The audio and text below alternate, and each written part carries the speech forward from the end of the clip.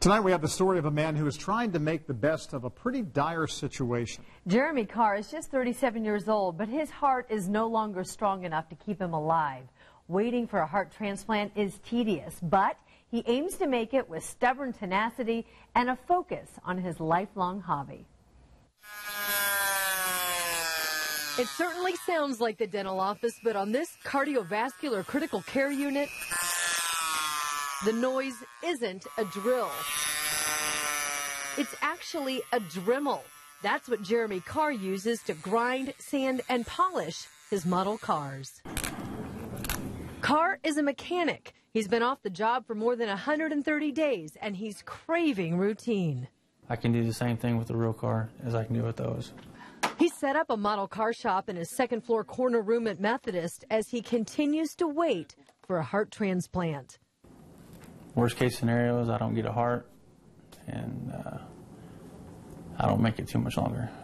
To cope, Carr stays busy. When he's working on a car, he is relaxed. The little plug wires took me like 4.5 hours to do. Carr believes it's much better to talk about the attributes of his 1969 Camaro, the Green Mamba, than what he witnesses daily. I mean, there's people that pass away all the time here, and there's been two people that's passed away in the next room. This stuff's hard to hear. And so that Dremel helps block that noise. And steadily, his completed models increase in number. A 1980 Trans Am, a 57 Chevy, an 84 Cutlass, and Impalas from 64, 65, 66, and 67. And though he's brought his Sharpies and scissors, every single model you see is customized with medical supplies. You gotta be creative. I mean, you see things and you imagine it. What can I use that for on a car? So while you and I may see containers and a bedpan, his view is a little different. This, I see the bottom plates of cars, a hood, trunk. It is amazing what chest tubes look like with a little silver paint. Of course, I cut them up and made smokestacks out of them.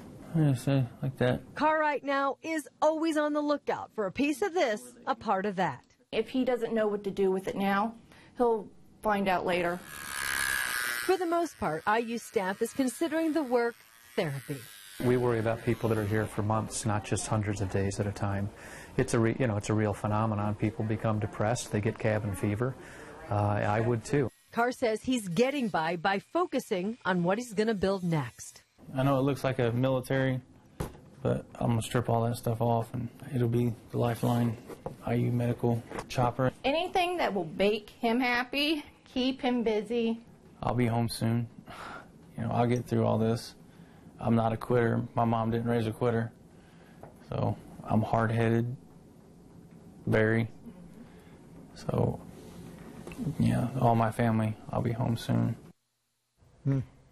He has two teenagers, a boy and a girl, and of course his longtime partner, and so that's the big driver. But, I think you'll find this interesting. He wants to build a storm tracker van. Oh, and like so, a mobile storm tracker. Yeah, he had me send him a picture of it, and he's looking at the discs and everything. We just now have to find a way to get some of those decals that will be the size to put it on the side. Excellent. That's after the Lifeline helicopter. Well, you got to admire his attitude, given Yes, the absolutely. stress that he's under right now. It's got to help. Yeah, he's